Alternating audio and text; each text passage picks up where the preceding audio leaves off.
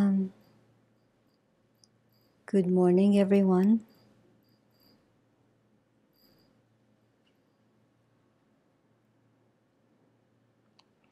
Today is September 11th, 2017. 16 years ago, just right up the street, a few blocks away, an absolutely horrific event occurred. And today, even though it was so many years ago, whenever I come down here, and I'm sure all of you experience the same thing, you could still feel the energy of all the sentient beings that lost their life that day. And so today I would like to have our meditation time have a little bit of practice for them and for all beings who are suffering, especially since we have the hurricanes, the fires, the floods all around the world.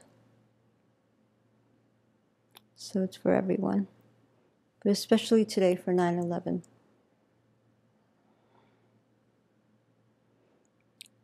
The first thing I'd like to do is recite the 4 reminders. This particular version of the 4 reminders was composed by Trungpa Rinpoche in 1974. And at that time, there was no translation of the 4 reminders, so he just said it right off the top of his head. And it's these words that are so powerful because they weren't translated, he didn't read it from a text. It just came to him the way he remembered it when he was growing up, when probably one of the first things he studied as a child in Tibet. And this is New York Buddha Dharma, for all of you that don't know. And we are a center that we began for the teachings of Chogyam Trungpa Rinpoche and also other great enlightened teachers of our time. So what I'd like to do is just, when we read these, really think about the people that lost their lives in 9/11.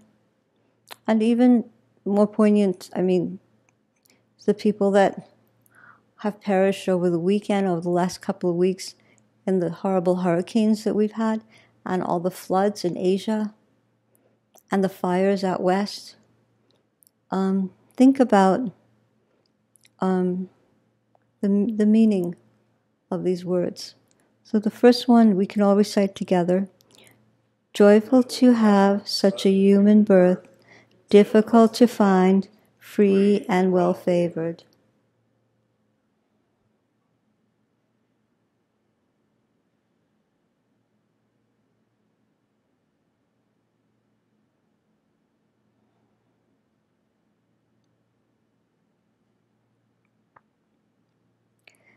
But death is real, comes without warning. This body will be a corpse.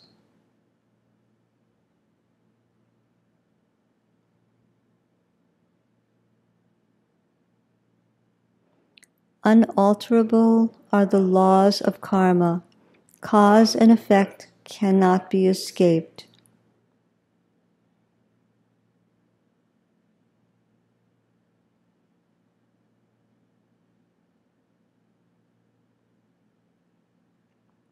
Samsara is an ocean of suffering, unendurable, unbearably intense.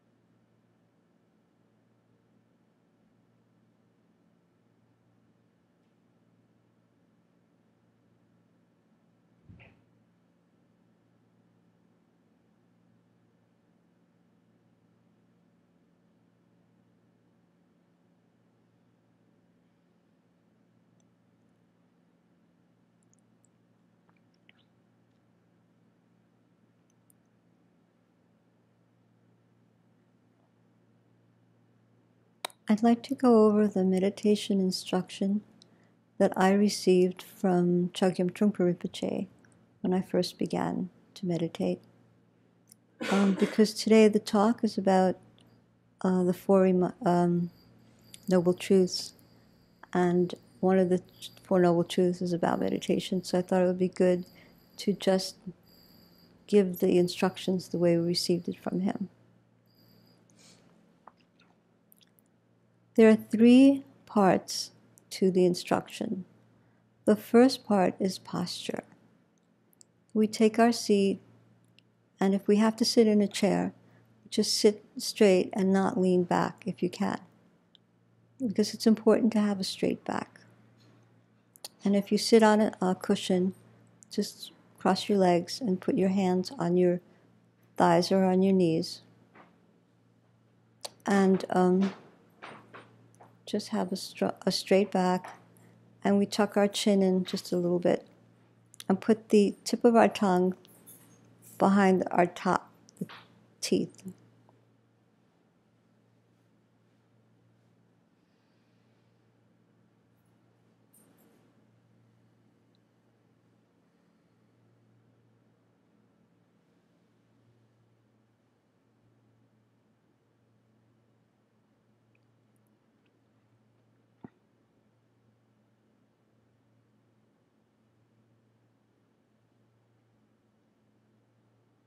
The second step is the breath.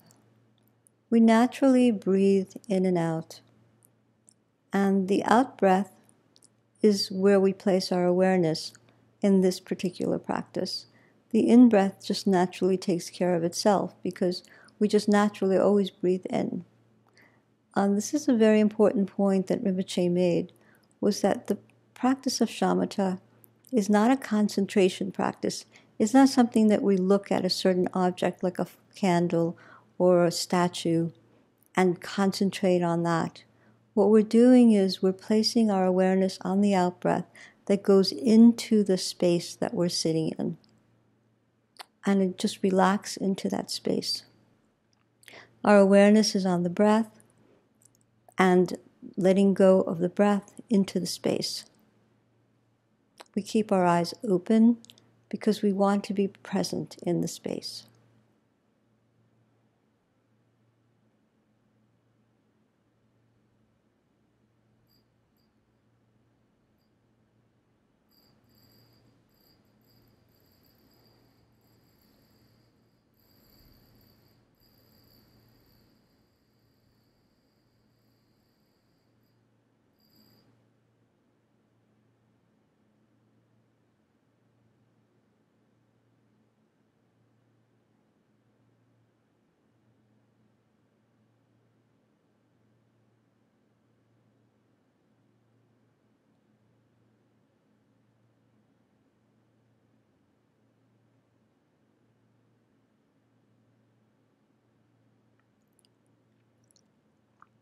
The third step is labeling our thoughts. In shamatha meditation, our thoughts are treated in a very neutral way. Many thoughts come and go. The mind is always thinking. And here is a safe, neutral place where thoughts come and go, whether it's a good thought, happy, sad, angry thought, it doesn't matter. We just treat each thought as a neutral thing. So when we notice that our awareness is not on the out-breath anymore, and we're not in the space anymore, but we're caught up in a thought, and we just simply say to ourselves, thinking, and then we gently bring our mind back to the awareness of the out-breath. It's not an aggressive thought, oh, what am I doing? It's just a gentle reminder. But our allegiance is always, in this practice, in shamatha, our allegiance is always to come back to the breath.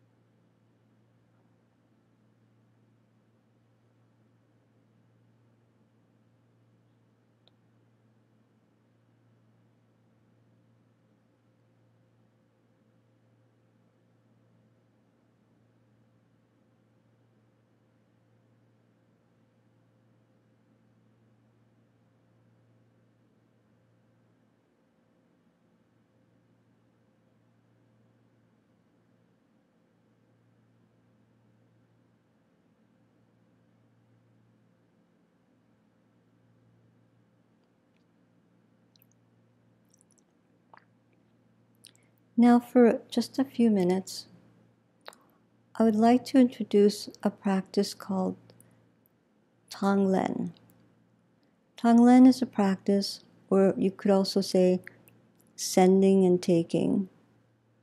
It's a practice where we think about, we take our breath and we send out healing white light, healing energy to others, one person in particular, or many people. But today, since it's 9/11, maybe we could just send our white light healing out from our heart center out into the space, into this neighborhood, or our memories of what happened that day, or the sentient beings that still might be wandering in samsara now, wandering because they're lost, because they died in such a violent way. Or if you want to send that healing energy out to the people who have recently lost their lives in the hurricanes, the fires, the horrible flooding in Southeast Asia. We just take our breath and send through our heart the white light out to them.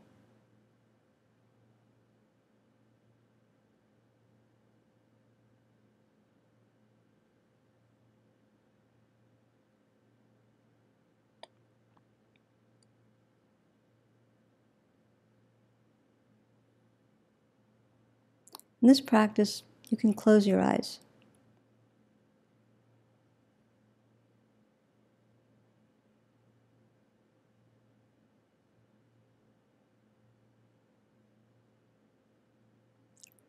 And once you've sent the white light out, if you like, and you feel comfortable, you can take in their suffering, maybe visualize it as dark light,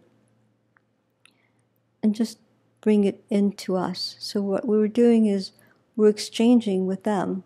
We're sending out healing white light energy to them, and we're taking in their pain and suffering. But it's a very gentle practice, and we don't have to worry that somehow we'll be taking negative energy into ourselves, because we cannot take in other people's negative energy.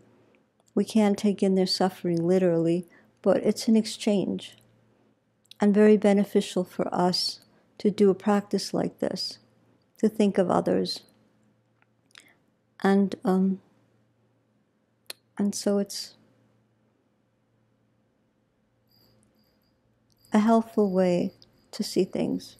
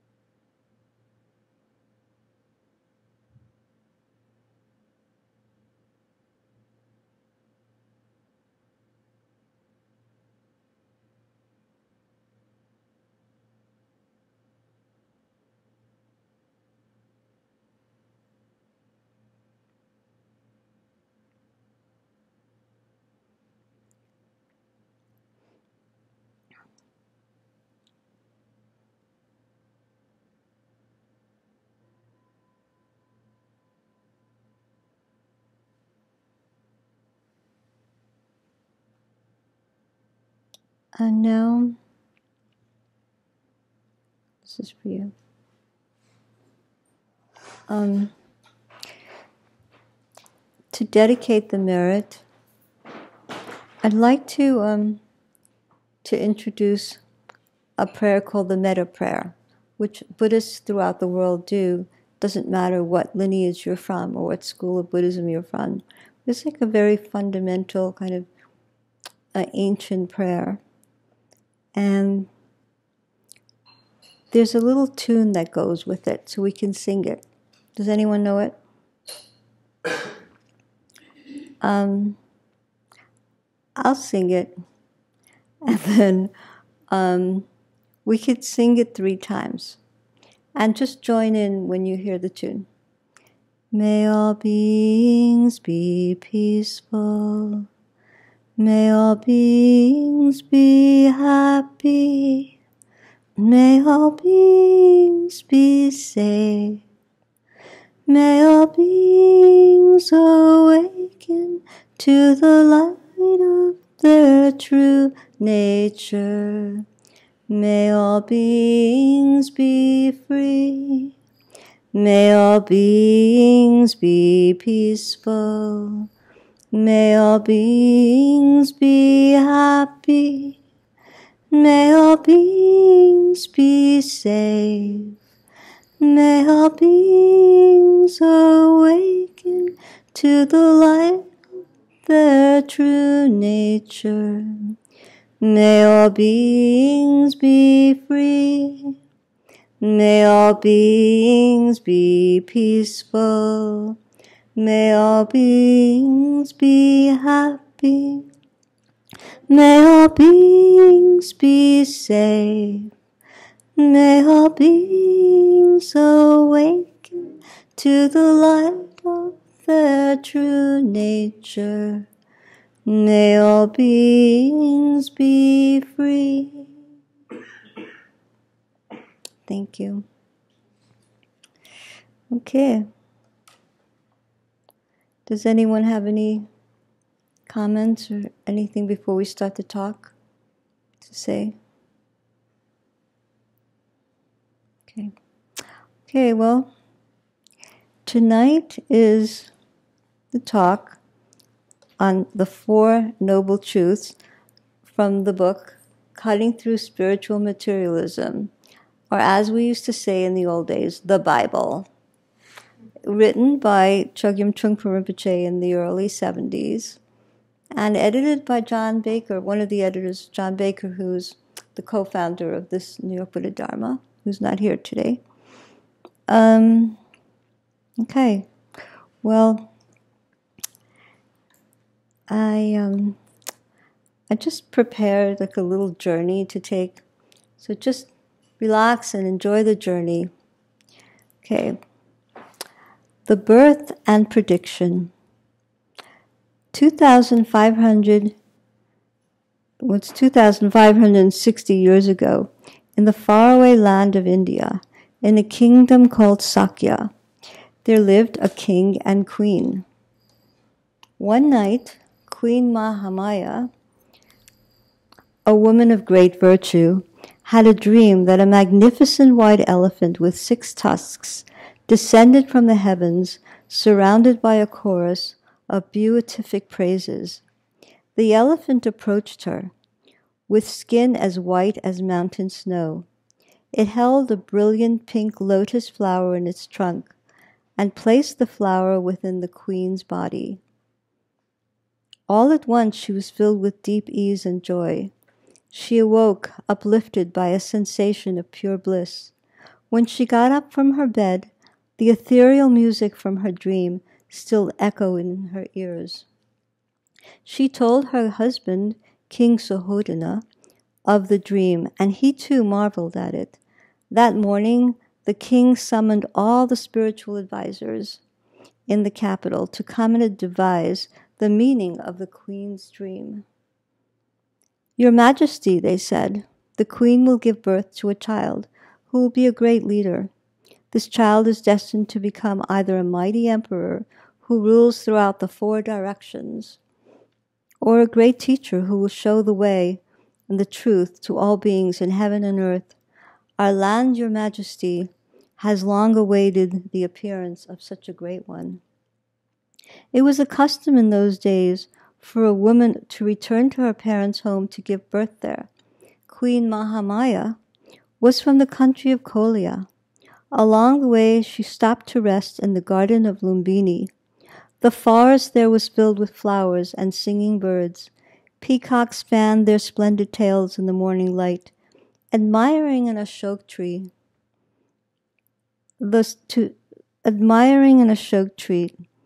in full bloom, the queen walked toward it. Suddenly, feeling unsteady, she grabbed a branch of the ashok tree to support herself. A moment later, still holding the branch, Queen Mahamaya gave birth to a radiant child. The prince was bathed in fresh water and wrapped in yellow silk by Queen Mahamaya's attendants. As there was no longer any need to return to Ramagama, the queen and the newborn prince returned to the palace.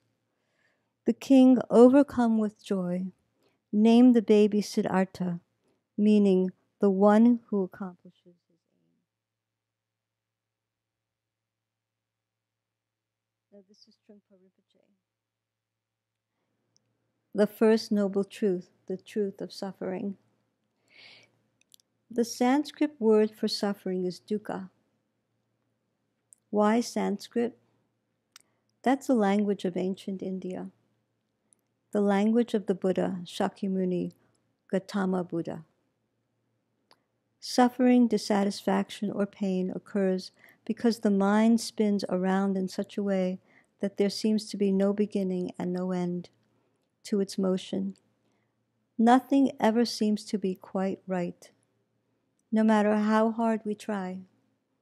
Even when we experience fun, it always comes back to the same sense of dissatisfaction. The continuing action of struggle and preoccupation is very irritating and painful. Eventually, one begins to become irritated by just being me. No matter what we do, there is always a deep feeling of mind's neurosis. Pleasure, pain, eating, sleeping, work, play, whatever we do, we are always experiencing dissatisfaction, a letdown, To understand dukkha, suffering, is to understand mind's neurosis. Somehow, we pattern life in a way that never allows enough time to accurately taste its flavor. There is continual busyness, continual grasping for the next best thing, a grasping towards life. That is suffering, dukkha. The first step to understanding and confronting suffering is the first noble truth, which is the first thing that the Buddha taught when he attained enlightenment. Now, this is a quote from Traleg Rinpoche from a book called The Essence of Buddhism. Suffering. This does not mean the Buddha did not acknowledge the existence of happiness or contentment in life. The point he was making is that there is happiness and also sorrow in the world. The reason why everything we experience in our everyday life is said to be dukkha is that even when we have some kind of happiness, it is not permanent. It is subject to change. So unless we can gain insight into the truth of what is really able to give us happiness and what is unable to provide happiness, the experience of dissatisfaction will persist. And then Traleg Rinpoche goes on to say, the 3 marks of existence. The key to understanding the truth of suffering is what the Buddha called the 3 marks of existence, which is pervaded by 3 things. 1, impermanence, anitya. Things come and go, everything is subject to change. And 2, dissatisfaction or suffering, dukkha. See things the way they truly are. 3, insubstantiality, anatman, without a self. The person we might be right now is not the same person we were 2 minutes ago or will be in 2 minutes from now. And so this is the change that's always happening. And the 16th Karmapa, there's no picture of him here, but that's the 17th up there.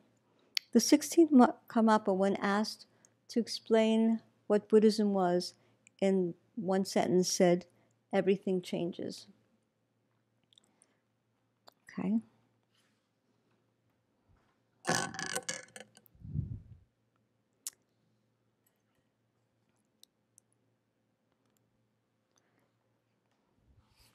Finding the way. As a child, Siddhartha lived a sheltered life of luxury and privilege. As a young man, Siddhartha came to find palace life to be stifling and meaningless. He began making excursions beyond the palace to see what life was like outside. He saw people suffering. He began to realize that there is birth, death, sickness, and old age. He also saw a sage walking along the street, and that inspired him. He realized this was the example and the way of life he wanted to follow. Although his father tried everything he could think of to keep him in the palace, Siddhartha knew he needed to leave and find his own way. It was hard for him to leave his beautiful and loving wife and child, but he knew she understood and had encouraged him to seek the spiritual path he longed for. One night, as his wife and child slept, he left the palace to begin his life as an ascetic. This was Prince Siddhartha, the future Buddha.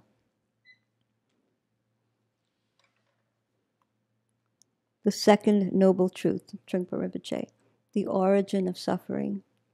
Having become aware of our dissatisfaction, we begin to search for a reason for the source of the dissatisfaction. By examining our thoughts and actions, we discover that we are continually struggling to maintain and enhance ourselves. We realize that this struggle is the root of suffering. So we seek an understanding of the process of struggle, that is, of how ego, a belief in a truly existent solid self, develops and operates. This is the second noble truth, the origin of suffering. The big thing to understand here is that even when we see that maintaining ourself causes suffering, trying to rid ourselves of our ego or self is just another form of suffering. Spending our time on self-improvement is the problem. Well, you know, when he wrote this book in the 70s, it was just a spiritual supermarket. I mean, if he was alive now and he saw what was going on, I think he would have a heart attack. But then it was, you know, problematic, but nothing like it is today. Insights come only when there are gaps in our struggle. Only when we stop trying to rid ourselves of thoughts. When we cease siding with pious, good thoughts against bad, impure thoughts. Only when we allow ourselves simply to see the nature of thought, do we begin to see that there is a sane, awake quality within us. In fact, this quality manifests itself only in the absence of struggle. And this is a question at the back of this chapter that someone asked. Rinpoche, many people are aware of the truth of suffering, but do not move on to the second step, awareness of the origin of suffering. Why is that? And Rinpoche said, I think it is largely a matter of paranoia. We want to escape. We want to run away from pain rather than regard it as a source of inspiration. We feel the suffering to be bad enough, so why investigate it further? Some people who suffer a great deal and realize that they cannot escape their suffering really begin to understand it. But most people are too busy attempting to rid themselves of irritation, too busy seeking distractions from themselves to look into the material they already have. It is too embarrassing to look into it. This is the attitude of paranoia. If you look too closely, you will find something fearful. But in order to be a completely inspired person like Gautama Buddha, you have to be very open-minded and intelligent, even though it may be ugly, painful, and repulsive. Who hasn't been there? This kind of scientific mindedness is very important. This kind of motivation is not intellectual. It is intuitive and precise. And when he used the word scientific mindedness, that's what the Dalai Lama is always talking about. Like all the teachers always talk about science. I could never figure it out until I read this again. So this kind of motivation is not intellectual. It is intuitive and precise. It's like what you genuinely really feel inside of you. Oops. Okay. A bowl of milk. It was a full moon day. At her mother's request, Sujata put on a new pink sari and carried a platter of food to offer to the forest gods. There were cakes, milk, kanji, and honey. The noon sun blazed. As Sujata neared the river, she saw a man lying unconscious on the road. She put down her platter and ran to him. He was barely breathing, and his eyes were tightly closed. His cheeks had the sunken look of someone who had not had food for a long time. From his long hair, tangled beard, and ragged garments, Sujata knew he was a mountain ascetic who must have been training and had fainted from hunger.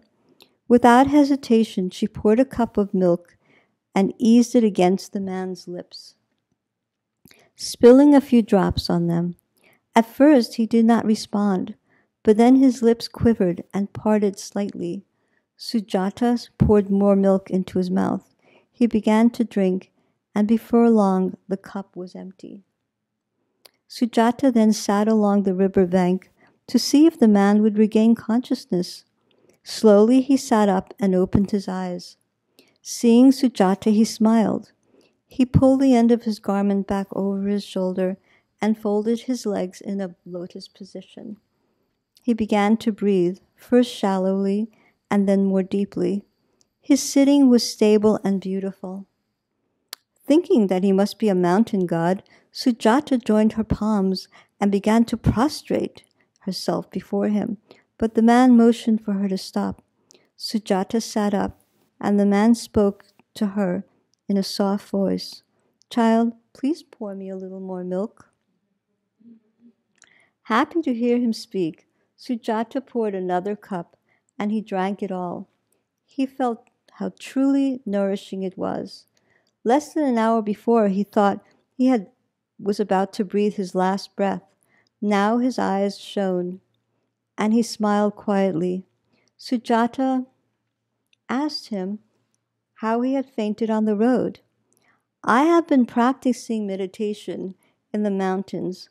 Harsh ascetic practices and discipline has left my body weak, so today I decided to walk down to the village to beg for some food, but I lost all my strength getting here.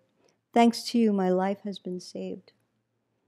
They sat along the riverbank together, and the man told Sujata about himself. He was Siddhartha, the son of a king who reigned over the country of the Sakya clan. Sujata listened carefully as Siddhartha told her, "I have seen that abusing the body cannot help one to find peace or understanding. The body is not just an instrument, it is a temple of the spirit, the raft by which we cross over to the other side. I will no longer practice self-mortification. I will go into the village each morning to beg for food." Sujata joined her palms. "Honorable hermit, if you allow me, I will bring you food each day. There is no need for you to interrupt your meditation practice. My home is not far from here, and I know my parents would be happy for me to bring you your meal." Siddhartha was silent for a moment. Then he answered, "I am glad to accept your offer, but from time to time I would also like to go into the village to beg in order to meet the villagers. I would like to meet your parents and the other children in the village." Sujata was happy. She joined her palms and bowed in gratitude. The third noble truth, the truth of the goal. The third noble truth, the truth of the goal, that is the absence of struggle, non-striving. We need only to drop the effort to secure and solidify ourselves, and the awakened state is present. But soon we realize that letting go is only present for short periods of time. We need some discipline to bring us to letting be. We must walk a spiritual path. Ego must wear itself out like an old shoe, journeying from suffering to liberation. The fourth noble truth, the truth of the path. So Trungpa Rinpoche is saying that just because we see the source of the suffering, it's not just enough to see that, but we have to now have a certain technique, a certain path. So the fourth noble truth, the truth of the path, the spiritual path, the practice of meditation is the fourth noble truth. Meditation, one's whole practice, should be based on the relationship between you and nowness. You do not have to push yourself into the practice of meditation, but just let be. If you practice in this way, a feeling of space and ventilation automatically comes, the expression of the Buddha nature or basic intelligence that is working its way through confusion. Then you begin to find the understanding of the truth of the path. The fourth noble truth, simplicity, such as the awareness of walking. You lift one foot, you put it in front of you, then you lift your other foot and you put it in front of you. The same with breathing. You breathe in, you breathe out. The process of speaking, space, tea ceremony, anything we do can be punctuated with sitting practice. The practice of seeing the precision of situations at every moment is called shamatha meditation. Associated with the Hinayana or lesser path, it means peacefulness. When you see newness at every moment, when you're now in the space, there is no room for anything but openness and peace.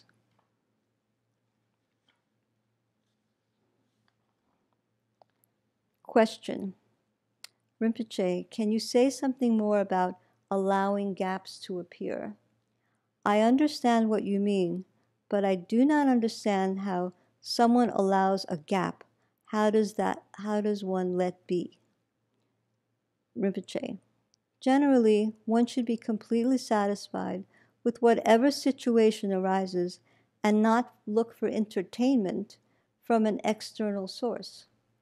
Generally, when we speak, we do not simply want to communicate to the other person, but we want a response as well. We want to be fed by the other person, which is a very egocentric way of communicating. We have to give up this desire to be fed.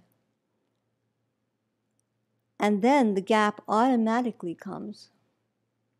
We cannot produce the gap through effort. Important point here that Rinpoche makes is not to confuse shamatha with concentration practice. The practice of meditation, which focuses the mind on a particular point, like a candle, just focusing so as to be better able to control the mind and concentrate. Rinpoche says, this tends to develop a certain kind of mental calm on the mind, a mental gymnastics that does not deal with the totality of any given life situation. It does not transcend the dualistic view of life. The practice of samadhi does not involve concentration. This is a very important point to realize. Concentration practice are largely ego reinforcing, although not purposely so intended. We tend to centralize into our heart. When we're concentrating on one thing, we centralize into our heart. Always focusing on the future is habitual with ego, when we're always trying to get something, looking for future results. Because of this, we miss the intelligence and openness of the present moment.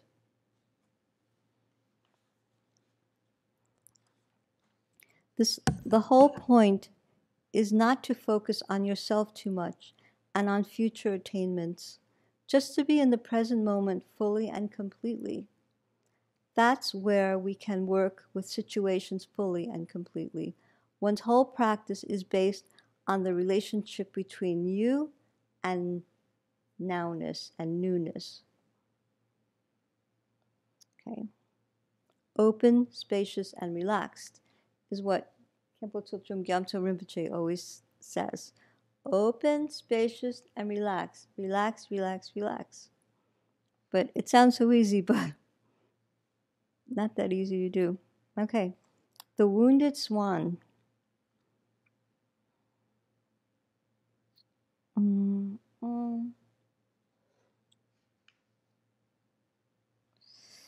no. I have to read Swasti the Buffalo Boy first. Swasti the Buffalo Boy worked all day tending buffalo to support his brothers and sisters. One afternoon, after he had bathed the buffaloes and cut a bushel of grass, Swasti felt like spending a quiet moment alone in the cool forest. Leaving the buffaloes grazing at the forest edge, Swasti looked around for a tall tree to rest against. Suddenly he stopped. There was a man sitting silently beneath a papala tree, no more than 20 feet away. Swasti gazed at him in wonder. He had never seen anyone sit so beautifully. The man's back was perfectly straight, and his feet rested elegantly upon his thighs. He held himself with utmost stability and inner purpose. His eyes appeared to be half closed, and his folded hands rested lightly on his lap. He wore a faded yellow robe, which left one shoulder bare. His body radiated peace, serenity, and majesty. Just one look at him, and Swasti felt wonderfully refreshed. His heart trembled. He did not understand how he could feel something so special for a person he had never even met, but he stood immobile, in utter respect for a long moment. The man opened his eyes. He did not see Swasti at first, and he uncrossed his legs and gently massaged his ankles and the soles of his feet. Slowly he stood up and began to walk. Because he walked in the opposite direction, he did not see Swasti. Without even making a sound, Swasti watched the man take slow, meditative steps along the forest floor. After 7 or 8 such steps, the man turned around, and it was then that he noticed Swasti. He smiled at the boy. No one had ever smiled with such gentle tolerance at Swasti before. As though drawn by an invisible force, Swasti ran towards the man. But when he was within a few feet, he stopped in his tracks, remembering that he had no right to touch anyone of higher caste. Swasti was an untouchable. He did not belong to any of the 4 social castes. "Don't be afraid, child," the man said in a quiet and reassuring voice. At the sound of that voice, Swasti's fears disappeared. He lifted his head and gazed at the man's kind and tolerant smile. After hesitating for a moment, he stammered, "Sir, I like you very much."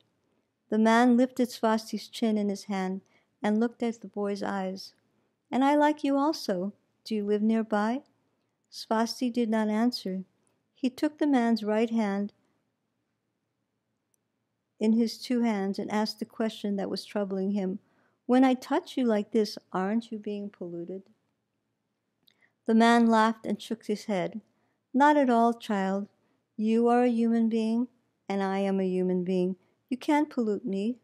Don't hesitate and don't listen to what ignorant people tell you." He took Swasti's hand and walked with him to the edge of the forest. The water buffaloes were still grazing peacefully. The man laughed at Swasti and asked, "Do you tend these buffaloes? And that must be the grass you have cut for their dinner. What is your name? Is your house nearby?" Swasti answered politely, "Yes, sir, I care for these 4 buffaloes and that 1 calf. And that is the kusha grass I cut. My name is Swasti, and I live on the other side of the river, just beyond the village of Uruvela. Please, sir, what is your name, and where do you live? Can you tell me?" The man answered kindly, "Certainly, my name is Siddhartha, and my home is far away, but at present I am living in the forest. Are you a hermit?" Siddhartha nodded. Swasti knew that hermits were usually men who lived and meditated in the mountains. Though they had just met and exchanged no more than a few words, Swasti felt a warm bond between his new friend. In Uruvela, no one had ever treated him with such respect and kindness. A great happiness surged within him, and he wanted somehow to express his joy. If only he had some gift he could give to Siddhartha. But there was no penny in his pocket, not even a piece of sugar or rock candy. What could he offer?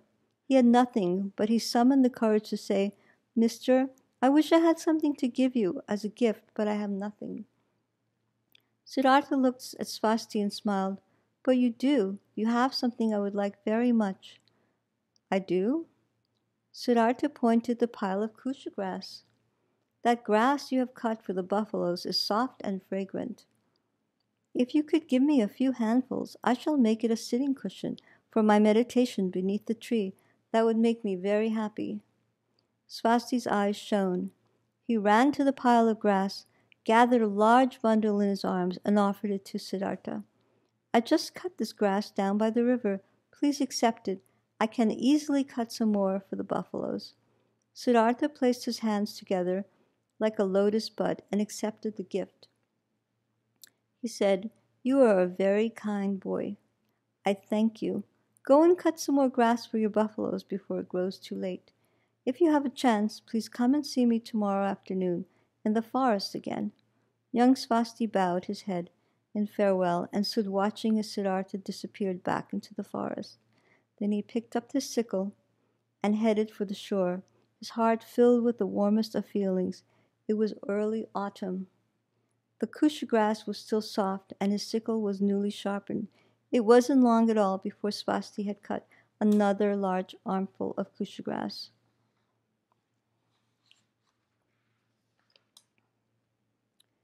Okay, this is a quote from Trungpa Rinpoche. The question: what is the meaning of mindfulness? The student asked Trungpa Rinpoche. I felt that it was important to conclude this today because mindfulness is a word that has been given to everything, every situation in our society today. So Trungpa Rinpoche is a great teacher, a Kagyu teacher, and this is what he said. It means not forgetting goodness, i.e., constantly remembering what it is we should be doing and what we should not be doing. It means to remember as opposed to forgetting. Those with excellent mindfulness always remember what they should be doing and what they shouldn't be doing. Other people may be a little less mindful and only remember every hour or so. Or other people may only remember like once a day. Or they might remember and think, oh, be good and compassionate. Try not to do anything harmful once a day. Even if we only remember these things once a day, it's still mindfulness. What we need to do is to develop our mindfulness. We need to start reminding ourselves again and again what we should be doing and what is best to stop doing.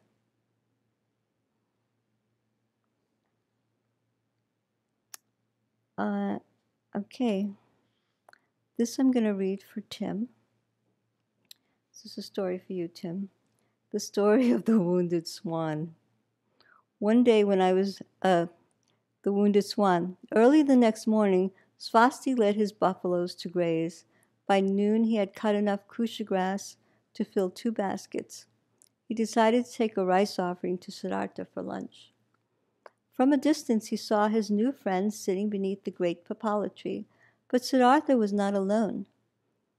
Before him sat a girl just about Swasti's age, dressed in a fine sari. There was food already placed before him, and Swasti stopped abruptly. But Siddhartha looked up and called to him, "Swasti!" He motioned for the boy to come and join them. As they ate the rice, Siddhartha told them a story. The story of the wounded swan.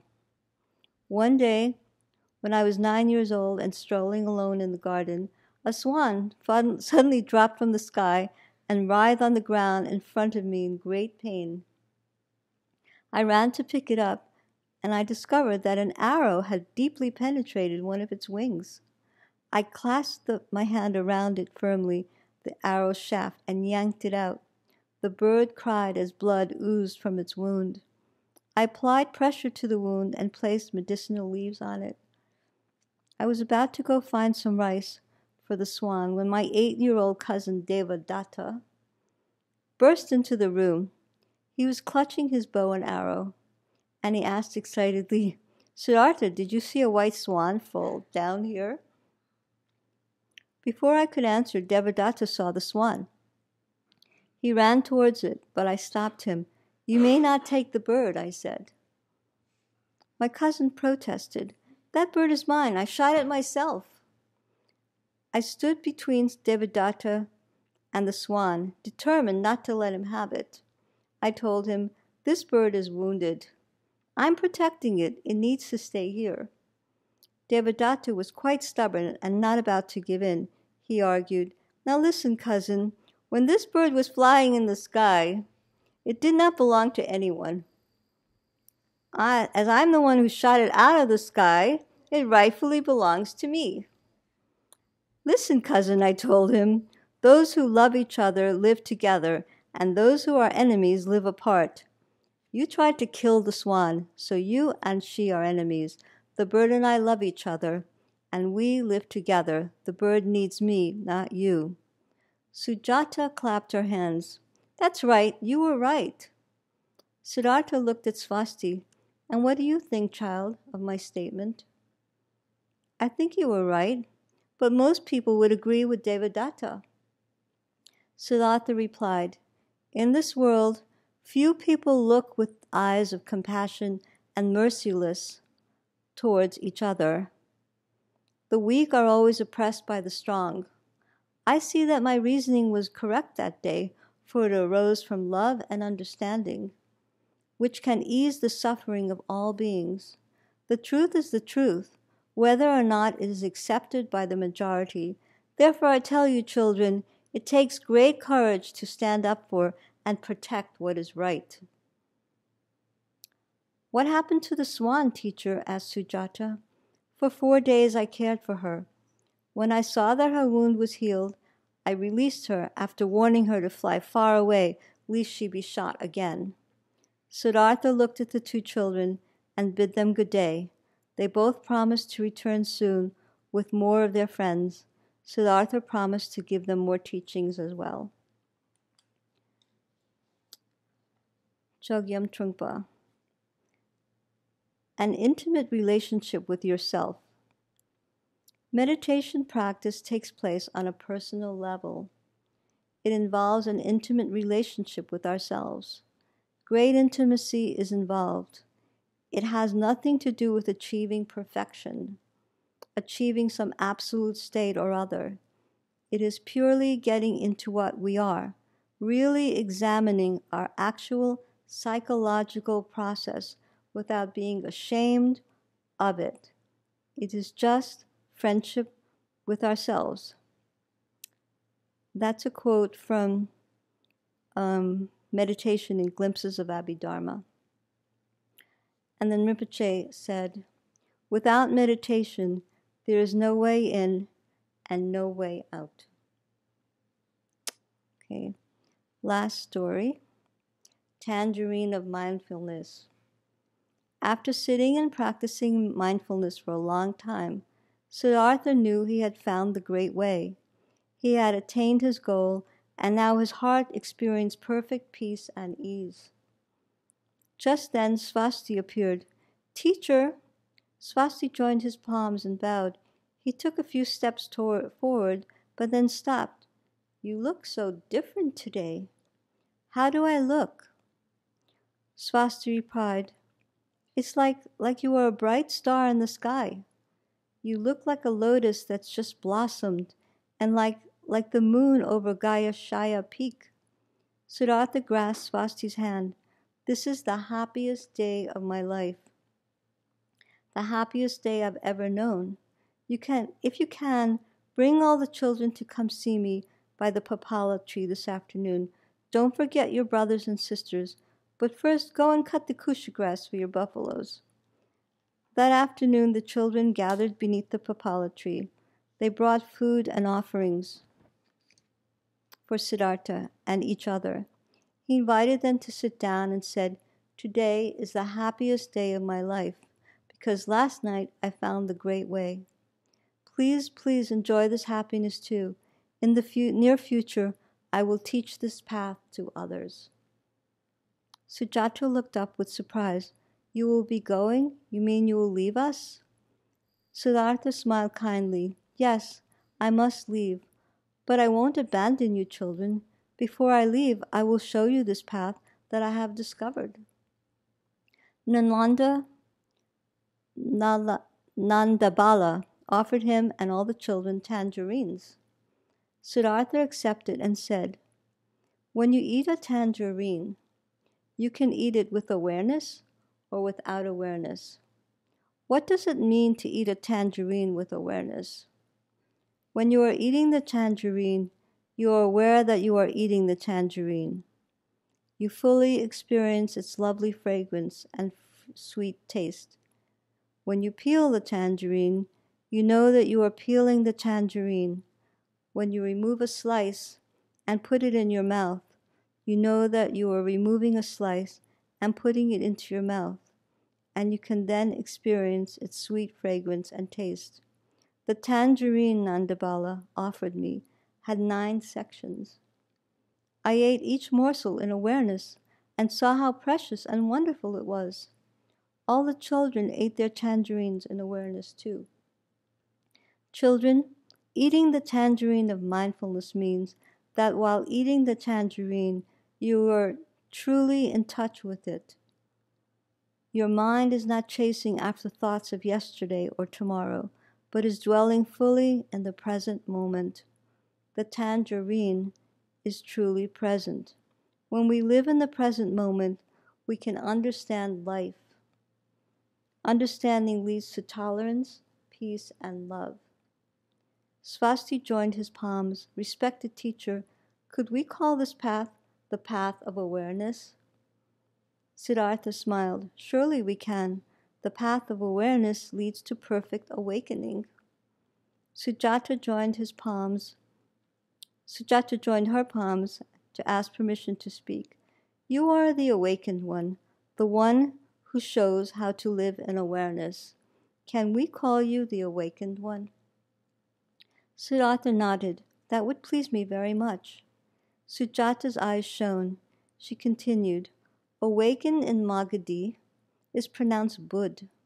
A person who is awakened would be called Buddha. In Magadhi, can we call you Buddha? Siddhartha nodded. All the children were delighted.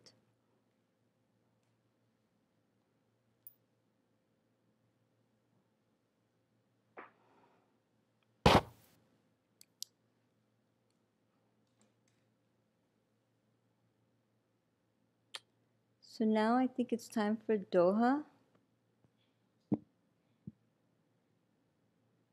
Doha. Can you take notes on the doha? We have a poetess among us, a published poet.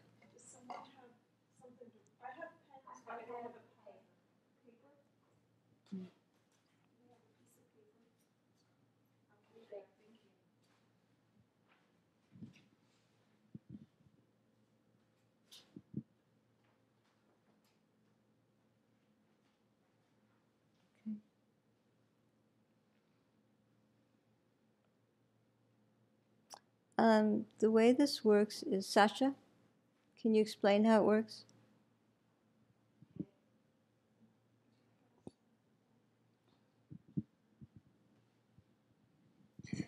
The doha is done so that one is able to communicate their feeling in the moment.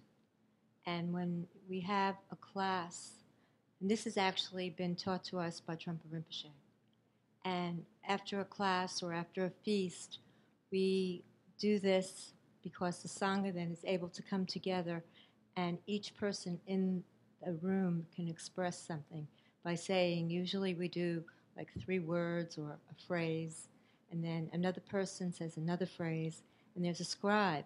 And so it just keeps going, and it's completely extemporaneous.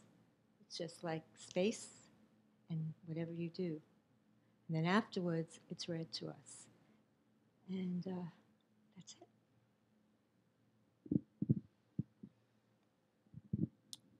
Whoever feels like starting, do you want to start? Okay. A single slice.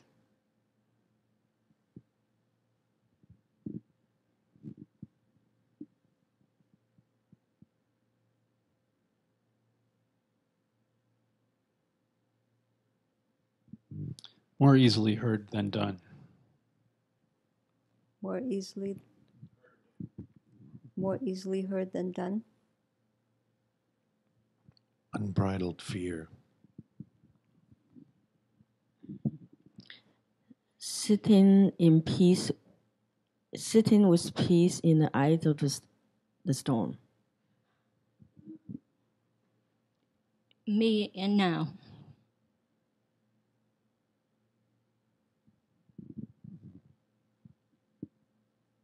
In space. I love the simple stories of the Buddha.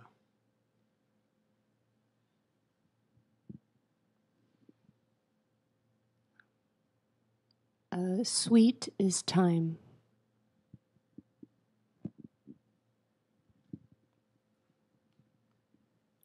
Wait, what's the last thing you said? What did you say? Sweet is time.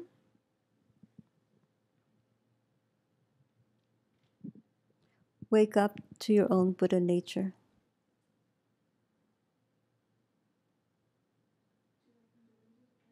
Yeah.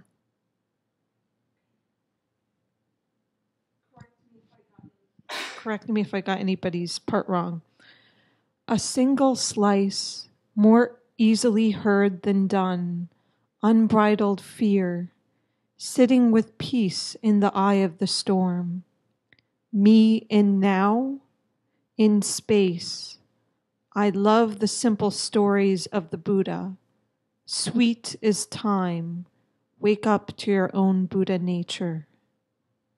Thank you. Very nice. Does anyone have any questions or anything to add? Anything to say about the day?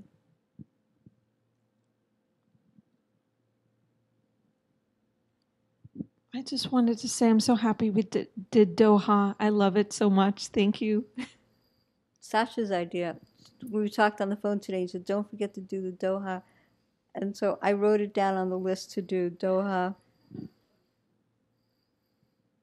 Yeah. It's a very important way to express a feeling or a moment in time. It also seals the class. Seals the class. Mm-hmm. Sacred space, or the mandala that we have created. Would you like to say something about why you like to hear the stories of the Buddha?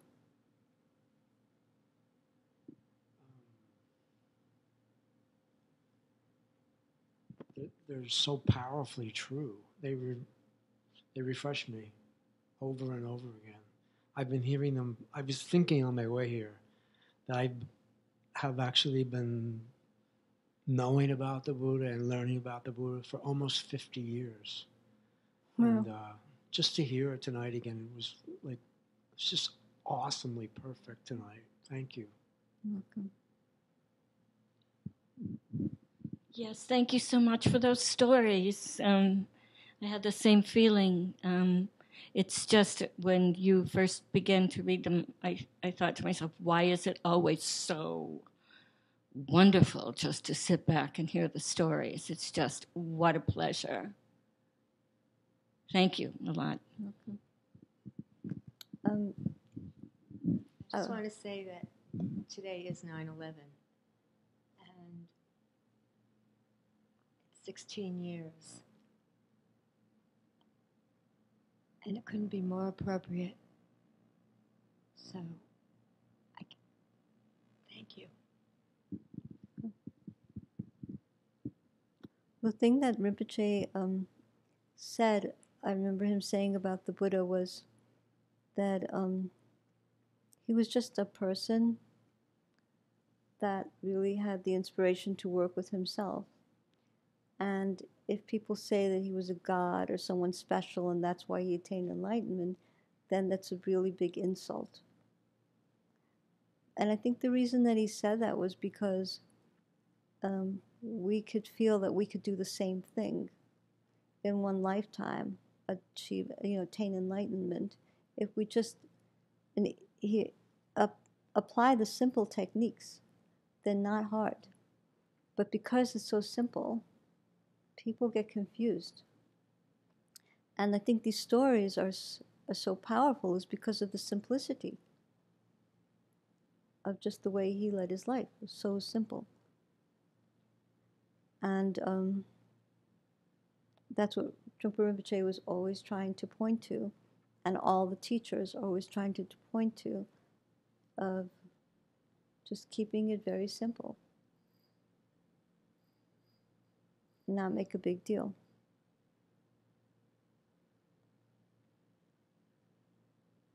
like especially rang true. I don't know if rang true for you when Rinpoche said, "Well, you get sick of being me." It's like get sick of being yourself, because I mean, how many times can we do the same thing over and over again, and just like not want to run away from ourselves, But that's like the key is to always coming back to the simplicity of just accepting ourselves, starting from who we are, and working with that in a simple way, and not rejecting ourselves on so many different levels.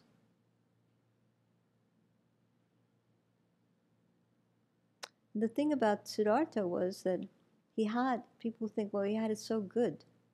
He had a great life. And why did he want to leave that life? And maybe it was because, he had, a bigger plans, like a bigger view because of a past life or whatever. Probably, I don't know. But he, I guess, felt the need to really see what was really going on in a genuine way. He was a very genuine person. And I guess, wanted to work with himself, but really had such compassion for others, like the way he treated Swasti.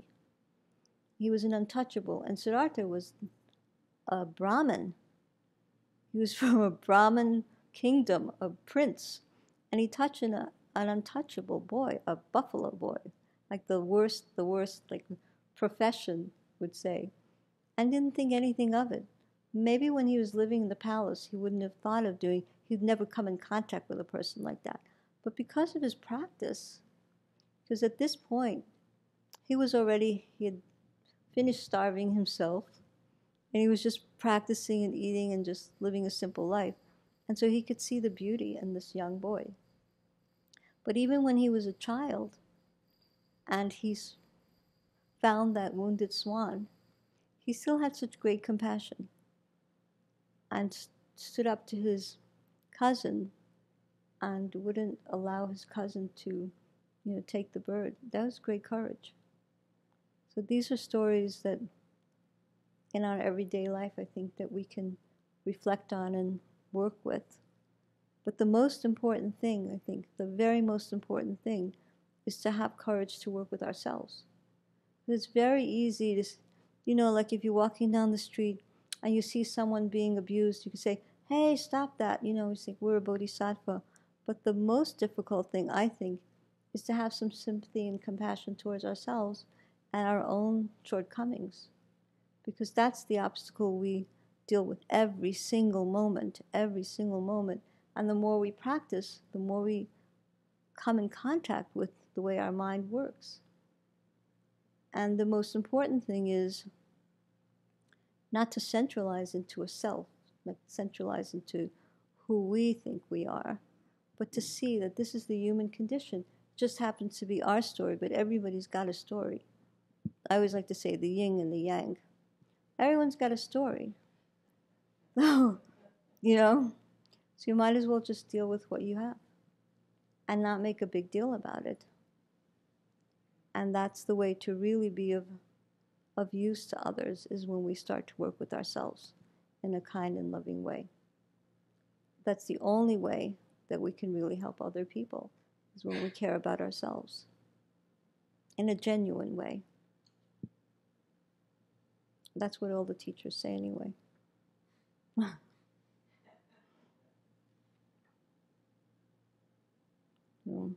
Anyone else? Okay, so we should dedicate the merit.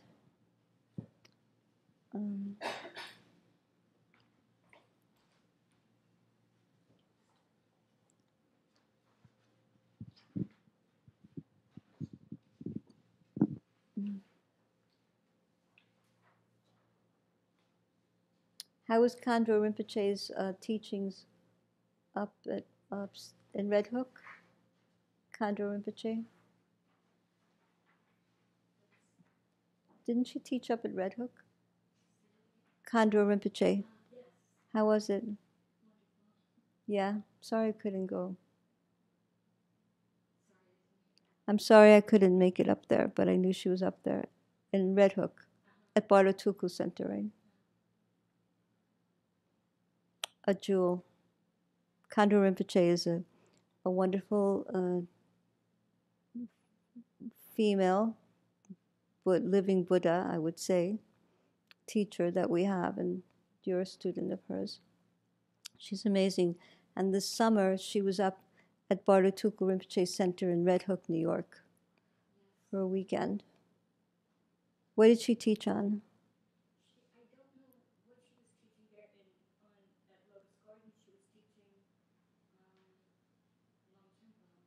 Champa.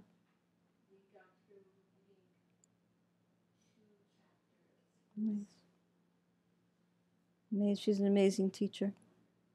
If anyone ever has an opportunity to meet her. Okay.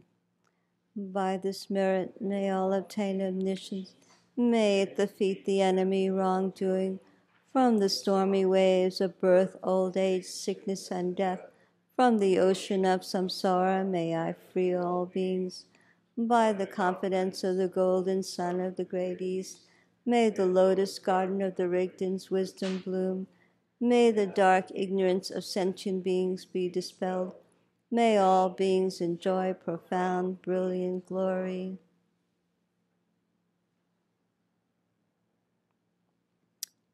Thank you.